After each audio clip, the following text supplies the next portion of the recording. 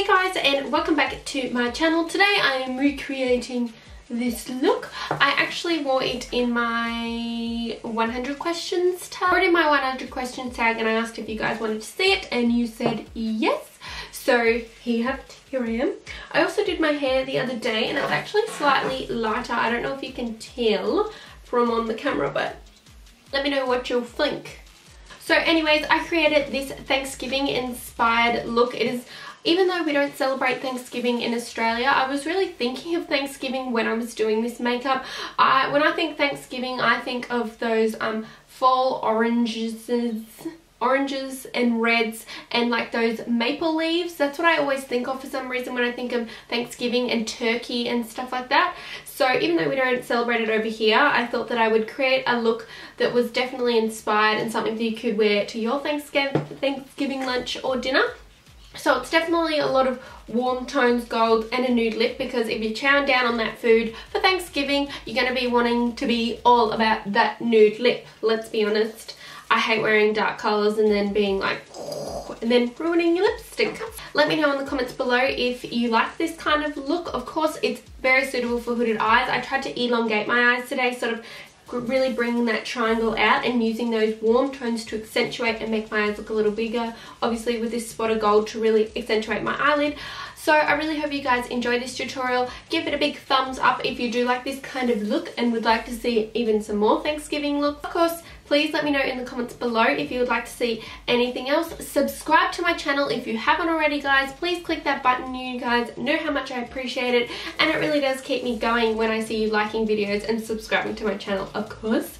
So without further ado, let's just jump straight into it. Firstly, I started by applying my L'Oreal Infallible Matte Foundation onto my already primed face, as you can see with this Morphe buffing brush. Then to set my eyes, I'm using MAC Medium Dark as usual, just to get that great base. Now onto my eyes, I'm using the Too Faced Chocolate Bar palette and my all-time favorite crease shade, the caramel brown shade, you guys know. Using the Sigma tapered blending brush and applying it into my crease and then blending upwards and towards the brow bone, as I really want to achieve an all-over warm eye look. Then using this Morphe shadow called Mysterious, it is the perfect warm red shadow with shimmer, and I'm going to use it with this Morphe G13 fluffy crease brush and apply it to the crease from the outer corner and all the way to the inner corner, building it up. It doesn't matter if it's super tidy, as I'll be blending it out. I will also be trying to create some kind of triangle in the outer corner of my eye, as you can see. Then I'm going to be using this matte shade, and it's called Deep Cocoa, and the same brush as before, and applying it just directly into the crease from the outer corner to the inner corner and not really blending it upwards very much. Then I'm using this Sigma brush again to blend it in a little bit more. For the eyelid colour, I'm using this bright yellow gold colour called Starlight that is super shimmery, and applying it with my index finger right into the centre of my eyelid where there is no shadow to kind of create like a halo effect. Then I'm using the Morphe brush to blend out those harsh lines, and then I'm going to apply a bit more of the deep cocoa colour to the outer corner of my eye just to deepen it up a little bit more. Then I'm applying this Clinique Volumizing Mascara before I apply my Ardell Demi Wispy lashes, which I was really struggling with today. Then to highlight my brow bone, I'm using the Balm Mary Lou and this small precise application brush. Now onto face, I'm using MAC Prep and Prime in Light Boost to highlight under my eyes. As you can see, I'm creating a sharper line where the eyeshadow is, just because I really want to get that sharp look. Then I'm also putting it on my forehead and blending it out with the same Morphe brush that I used before. And then I'm also going to be using the Morphe Chubby Buffer, which is perfect for your under eye concealer area and really blending that area out.